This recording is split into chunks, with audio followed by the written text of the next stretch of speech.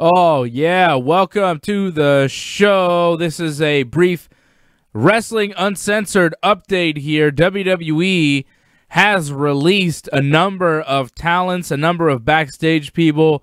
We are here with a Wrestling Uncensored breaking news update here. I'm Dave Simon. He's Johnny North. And, John, we got to talk about all the releases. People have been asking us questions all day. We decided to put out this video here so we can kind of update people on what's going on. The WWE releasing a slew of talent. Obviously, every company in the world having to do some setbacks. Everybody going through some economic issues right now, and the WWE is no exception. Without a live gate, without that live attendance, those tickets sold, well, the WWE is missing out on a ton of profit right now, and you can understand why they might be releasing some talent, but they released a lot. I wonder how much of this talent was going to get released otherwise, and I wonder how much of this talent, just got released because of budget cuts. A real interesting list. Some of these names you'll recognize, some you won't, right? You will recognize Rusev Pudria, Rusev Machka, released by the WWE. We could talk about that in a second. I feel like that was a long time coming. Let's start with Rusev here. We'll get to some of the other names. Rusev Pudria, released by the WWE. What does this mean for Lana, who's still on TV with Bobby Lashley, but she is the real-life wife of Miroslav of Rusev? A lot of people expect Rusev as a top name to be headed over to AEW. We've talked about Rusev for a while. We kind of knew that he was on the way out. This is less shocking than I think most of the wrestlers that we're seeing on this list, right? We got people like No Way Jose, Carl Anderson, Luke Gallows, Sarah Logan, Drake Maverick, Kurt Hawkins, Zack Ryder, Heath Slater, a ton of talents, but Rusev coming out right off the bat wasn't the big surprise of this group. Well, you saw on Raw, he wasn't being used that much. When he was used, it was kind of like, oh yeah, here's Rusev. There wasn't really much of a storyline anymore for him. He lost all the time to Bobby Lashley, so it seemed like they were writing him off anyways. And I think instead of just letting his contract expire, they just decide, well, we'll just cut ties now and save more money. Well, it makes a lot of sense. I feel like Rusev wanted out from the company. I think that he's been saying a lot of things that give me the impression that he didn't want to be there anymore. I think that whole thing with Bob Lashley and his wife Lana didn't turn out for Rusev. A lot of TV time, a lot of exposure, but in the end, he lost to Bobby Lashley. He lost his wife, and he wasn't really seen on TV. So they didn't really do any favors for Rusev in that storyline other than give him that TV time. And then they basically took him off TV ever since. I think the guy, obviously, he's got size. He's got skill in the ring. He's a talented guy. He's charismatic. He can cut a promo. He is one of the most talented and underused guys in the WWE. As far as underused talent, Rusev is right there. He got over with the Rusev Day thing, and the WWE just never capitalized on him. So I think a company like AEW or even New Japan, I think if New Japan can get up and running here in the next couple of months, hopefully by the summer, midsummer, we can see some wrestling resume in Tokyo and the rest of Japan. And I think Rusev would make one hell of a contribution over in Japan. Could you imagine a match like Jeff Cobb versus Rusev? The matches that are out there for Rusev are tremendous, either in AEW, Ring of Honor, MLW, NWA, Impact Wrestling, New Japan, DDT, wherever Rusev finds himself, whatever promotion Rusev lands in, I think he's going to be a tremendous asset. A lot of people want to see him in AEW because they're familiar with Rusev, they're familiar with AEW, and they think that he would make a great impact there. I agree. I think that he would be a great asset to AEW, but I think any company that gets him does very well with him. I think Miroslav is a great talent, and we're going to see a lot more of this guy going forward. I don't think he's done in the wrestling business. No, I don't think he's done either. It's likely at some point he's probably going to go to AEW because they're still running, unlike the other companies. So I think the chances are higher with AEW. But I also feel like if you look at a lot of the people that got released, a lot of people could go to AEW if you look at the talent. So is AEW going to sign everyone? I don't think so. but hopefully a guy like Rusev will get signed. Well, exactly. That's the other thing. Is AEW going to sign everyone? Everybody's saying, what about this guy? What about that guy for AEW? If you're AEW, you got to look at things. You're also not making a ton of money right now. You sign a new TV contract. That's good. But live attendance, nothing. No dollars coming in. No fans, no money. T-shirt sales are down. Merch sales altogether are down. Ticket sales are non-existent. So they're not making a ton of money to go ahead and start signing a bunch of these wrestlers that the WWE has let go. I think that they will wind up signing 1, 2, maybe 3 or 4 of them, but don't look for everybody on this list to show up in AEW. Carl Anderson and Luke Gallows, I think would make sense going back to Japan. They would make sense going to AEW. Those are going to be some hot free agents. I think that there are certain people on this list that are going to be looked at as some seriously hot free agents right now in professional wrestling. I think the top free agents that have just come out of this right now got to be Rusev number 1, right? John, on this list, is anybody a hotter free agent right now than Rusev? I think Rusev, Carl Anderson, Luke Gallows, even EC3, a guy like Rowan as well, just based on how familiar people are with him right now, how much exposure TV-wise he got with the WWE recently, and how big he is. I think Rowan is going to be a hot free agent as well. But as far as the list, I'd put Rusev at the top of my list if I were a wrestling company looking to sign people from this recent list of releases from WWE. Would you put Rusev at number 1 on your draft selection if you had to draft these guys? Well, I put the Revival number 1, but they're not part of this list, right? They were already released, but they're still free agents. Yeah, and that happened last week, though. Yeah, but I definitely would see them in AEW before anyone else, because them and the Young Bucks, I think that has to happen.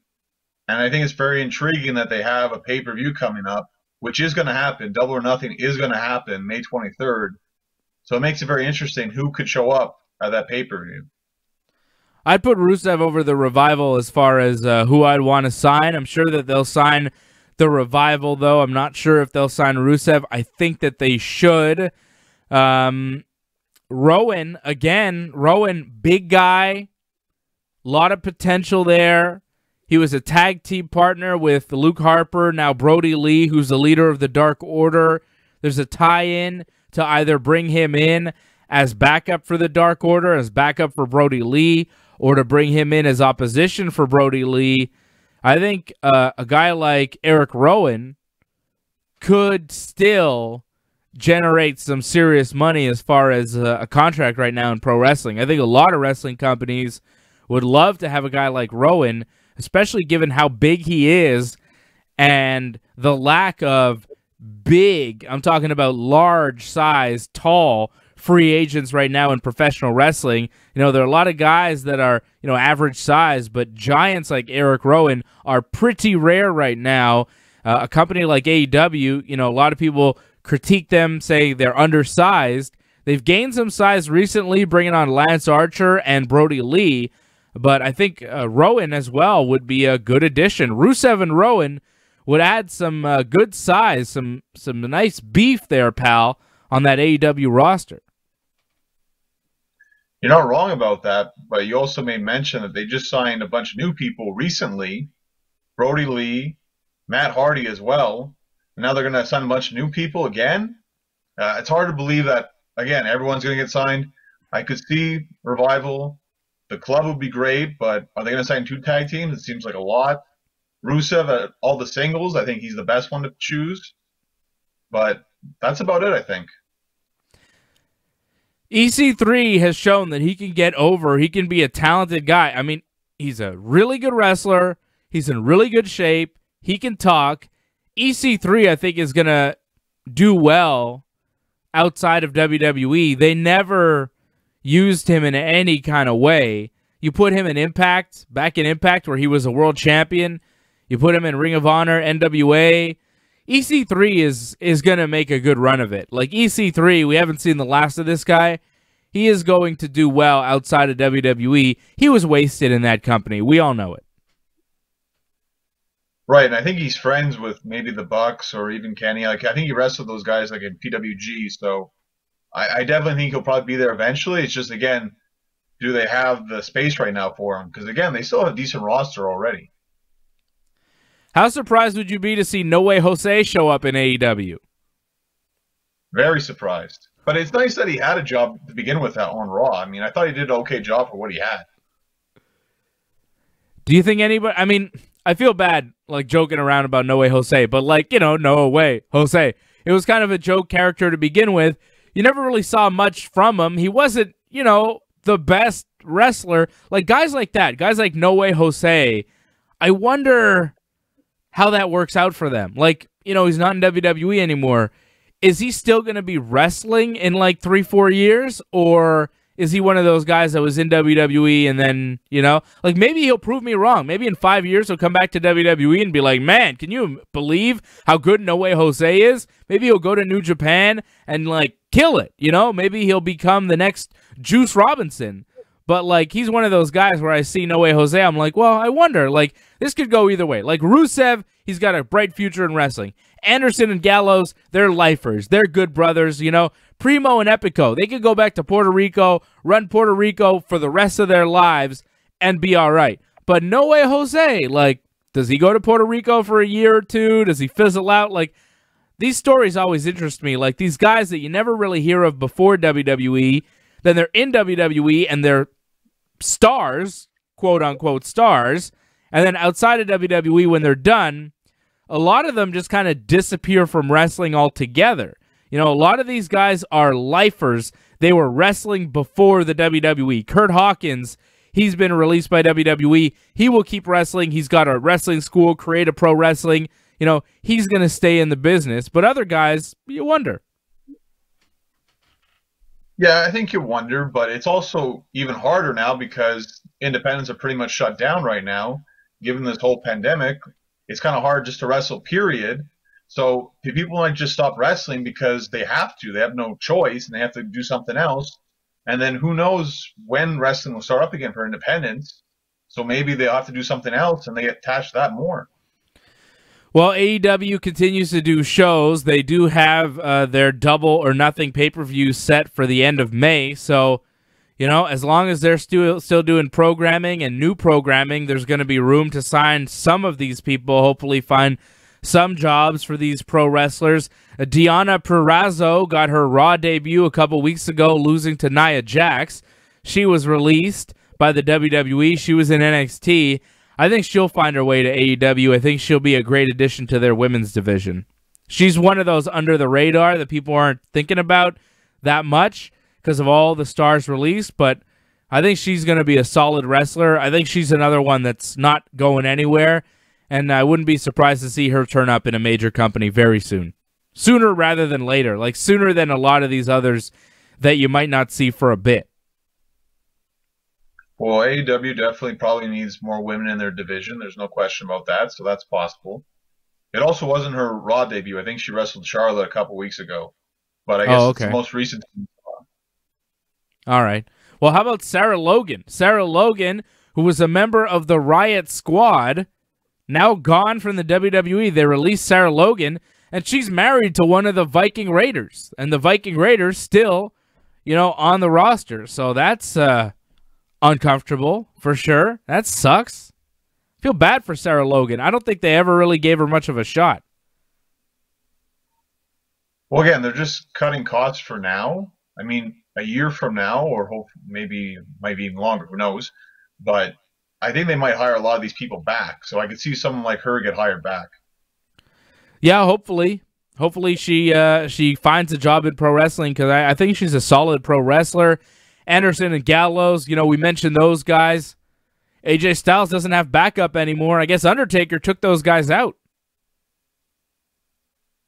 Well, it's too bad because they had recently re-signed with WWE, and now they get cut now. So that's really too bad. But in the end, maybe this might be good for them because if they could get a deal like Chris Jericho has, where he wrestles AEW and New Japan, that could be very beneficial for them. Those guys are great wrestlers. They're a great tag team. Again, underused in the WWE. I'm not concerned about those guys. They're going to do fine because they're awesome, and they're going to get paid to do pro wrestling because you'd have to be dumb not to pay those guys. They're a tremendous force. So Anderson and Gallows, I expect to show up in AEW or New Japan as soon as possible. If I were New Japan or AEW, I'd be calling those guys immediately to try and sign them because, if you're a tag team division, you want those guys in it. I'm surprised WWE let those guys go. They're one of the most solid tag teams that they have in their weak tag team divisions, both of them weak. The fact that they let a solid team like that go is a little bit surprising. Drake Maverick also let go. He's still in the Cruiserweight Championship tournament. I guess he's not winning.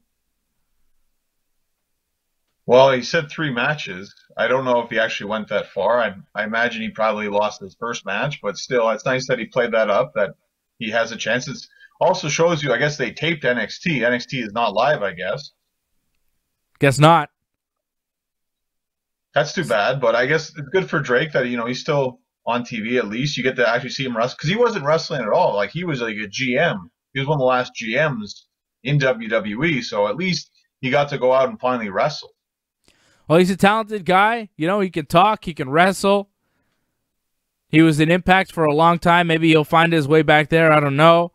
Mike and Maria Kanellis also released. I think Mike wanted his release, so this makes sense, right?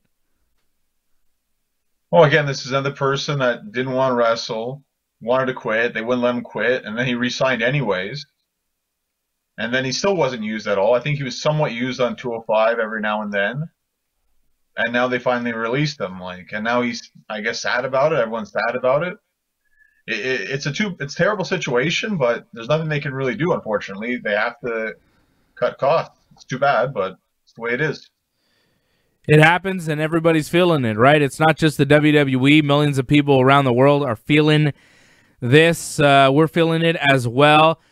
Kurt Hawkins gets let go. Zack Ryder as well. Zack Ryder's been with the company forever. Former Intercontinental Tag Team Champion. The guy's done a lot in the WWE.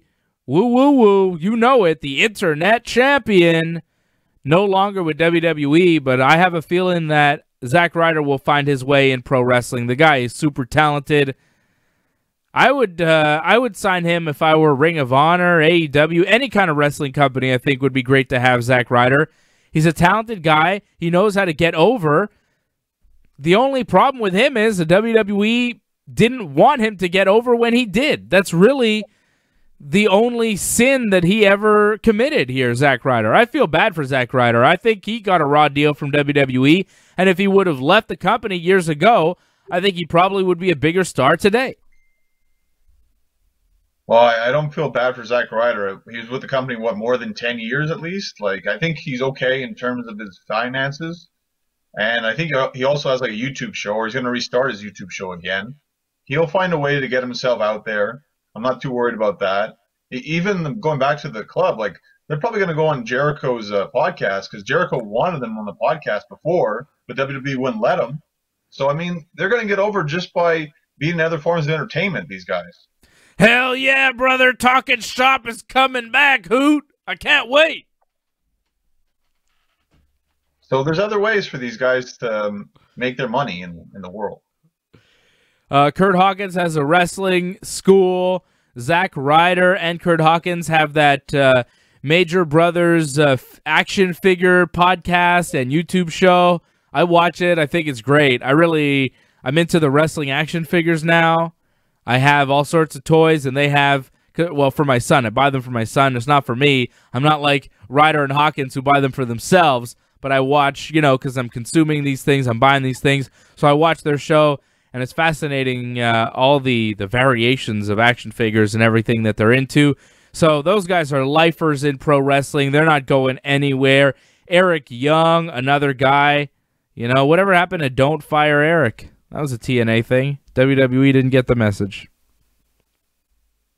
Well, Eric Young, besides that sanity thing that lasted a couple of weeks, I think, on SmackDown, what was he really doing on the main roster? I kind of forgot that he was on Raw. So the fact that he got released, it's not a surprise at this point. They just got to realize, who do they need going forward, and they just cut away all the fat. Like Primo and Epico, they've not been on TV in how long? Like, where have they even been? Super talented. Primo and Epico Cologne, the Cologne's so good. Their family's been in wrestling forever, right? Their father, well, Primo's father, Epico, I think, is a cousin, right? Primo's father, Carlos Colon, the great legend. His brother, Carlito, you know. These guys are entrenched in the wrestling business. Like I said, they could go to Puerto Rico and work for the rest of their lives. They could show up in another wrestling company like AEW and be a great addition to the tag team roster. So many of these guys have been criminally underused by the WWE for years. Like Primo and Epico are a tremendously talented tag team who were used for a while. You remember Los Matadores? Remember that? Remember that gimmick with El Torito? Remember that whole thing? When they fired Torito, Primo and Epico got disappeared. Like, those guys have been used in different variations in WWE for so long. They've been so good, but they never really found a spot. They never really used them on TV. So, you know, I'm kind of happy that some of these people have been released from the WWE, because I know how good they are, and maybe they're not happy, maybe they're losing money, and I get it. I get that they're not happy, but the wrestling fan in me sees guys like Primo and Epico and Rusev, and I think, hey, these guys outside of WWE are finally going to be able to show their talent that I know that they have, because we've seen glimpses of it when they are allowed to show their talent in the WWE. So a lot of these guys, Anderson and Gallows, Primo and Epico, EC3, Zack Ryder, a lot of these guys are way more talented than the WWE ever allowed them to be, and now they're going to be able to show those talents in the real wrestling world. So it's bad. It sucks when you get fired. It sucks when you lose a high-paying job for a WWE superstar. You know, it's the dream to be a pro wrestler and work for the WWE. It's rough, but it's clear that in 2020 you can make money outside of WWE as a pro wrestler, and a lot of these people are very, very talented and will have brighter futures outside of the WWE. Hopefully financially as well. I know that creatively, brighter futures. Financially, I'm hopeful for them. You know, WWE pays a lot. You can't deny it. They got great money. They're very rich. Well, I wouldn't say 2020 is a good year for making money in wrestling, because I think regardless that wrestling's still going, it's going to be really tough, I think, going forward for a lot of people, because more than likely we're not going to get fans at events for a long time. So wrestling's not going to really have a surge for a very long time, I think. It's going to be rough for a lot of people going forward. Yeah, I agree with you. I don't think 2020 is going to be a year to make money in pro wrestling or otherwise. That's some of the on-screen talent, some of the wrestlers that were released, some of the backstage people that have been furloughed or outright released. Kurt Angle, Billy Kidman, Mike Rotunda. That's Bray Wyatt's dad. Pat Buck, right. Fit Finlay, Sean Daivari, Scott Armstrong, Sarah Stock, Shane Helms, Lance Storm, all been released by the WWE. That is a long list. A lot of people that have been working for that company for a long, long time. Billy Kidman's been in the company since what? The Invasion in the early 2000s, right? Right. They released Mike Chioda, referee Mike Chioda. The guy's been in the company since like 1989. I saw a picture of Mike Chioda with Owen Hart and 123 Kid and Tatanka from like the early 90s. That's how long Chioda's been in the company. Gone. They released Chioda. That was surprising. I was like, really? Mike Chioda? You can't find a job for him at Titan Towers or the Performance Center? Something? Just taking a guess here, he was probably going to retire soon anyways. So I guess they just, decided, well, you can be done now. He didn't ref that much anymore. So I guess there's something to that. But, wow, a lot of the backstage talent just let go. A lot of the trainers, a lot of the producers. When you're reducing the staff, everybody's going to feel it. But this was one of the darkest days in the history of the WWE as far as the releases and how many people lost their jobs and how much talent was let go. Families separated as well. Let's not forget, Sarah Logan was on the road with her husband. I think he's Eric or Ivar. Is he Eric or Ivar? He's Ivar. All right, Ivar from the Viking Raiders. There was another one too. Lana's still with the company, right? Rusev's not. There are a few families that are being split up a little bit. It's not the end of the world for them. At least someone's still making money in the family. You are just cold, Johnny North. Just cold. Aiden English also released. Jerry Soto, I don't know who that is. One of the announcers also released. A lot of people being let go. Bray Wyatt, man. Your dad just got released. It's rough.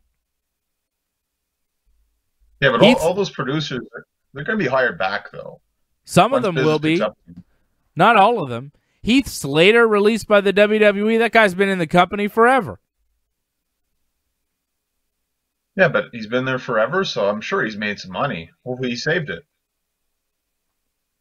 Hopefully he did. We definitely hope so. Hope everybody is doing all right as far as the releases from the WWE. It was rough to watch. Some of them, got the opportunity of a lifetime, and some of them will get that opportunity again, and some of them will move on to do bigger and better things in professional wrestling. That's just how it goes. That's how the cookie crumbles. Things keep moving, and life goes on. As the great Vince McMahon once said, life sucks, and then you die. It's a positive message. Yeah, I guess it's positive somewhat. I guess that's just the reality of the situation. But my question is, what's going to happen for a guy like Roman Reigns, who has stated he doesn't want to wrestle now during this outbreak, and this could last a while. So is Roman Reigns ever going to wrestle again? Are they going to release Roman Reigns? No. You think they're going to release Roman Reigns? Are you crazy? Well, he's not going to do anything, though. He's not going to wrestle, right? So? He'll wrestle a Brock Lesnar schedule. Yeah, but Brock at least shows up and does something once in a while. Like, it looks like he's not going to do anything. He'll show up when he's good and ready, John. You really think they should release Roman Reigns? You think that's a wise move? One of the top guys in your company? Why would you do that? You think AEW might want to sign him? You think he might become the hottest free agent in wrestling? Like, you can't release a guy like that just because he doesn't want to wrestle because he's concerned about his health. Like, that's nonsense. Well, you wouldn't worry about AEW signing him because he doesn't want to wrestle during this. So AEW is not going to sign him because he's not going to wrestle for him. AEW would sign him and let him sit so that when he's ready, he could come in. Are you kidding me? That's ridiculous. Vince McMahon releasing Roman Reigns would be the dumbest move he could possibly make right now. That would be terrible. PR-wise, it would look terrible because you're releasing him because he's, concerned about his own health and safety. And business-wise, it would be terrible because you'd lose one of the guys you've invested the most in. No. I don't think so. That's crazy, John. You come up with a lot of crazy ideas. That's one of the craziest. He's the big dog. It's his yard. Hoo-wah. And if you watch WWE television, he's been erased from television. So I wouldn't be surprised. He'll be back, John. I would be shocked, okay? When Roman Reigns gets released, we will do another breaking news video. But for now, that's it. Watch Wrestling Uncensored this weekend. Watch Dave and Johnny live. We're going to talk about what Ronda Rousey said, and we're going to review the latest episode of Dark Side of the Ring, Jimmy Snuka and Nancy Argentino. What I've learned from this season's episode of Dark Side of the Ring, if your name's Nancy, stay the fuck away from wrestling. I think that's a bad coincidence. Terrible. All right, John. Thanks, everybody, for watching. We love you big time.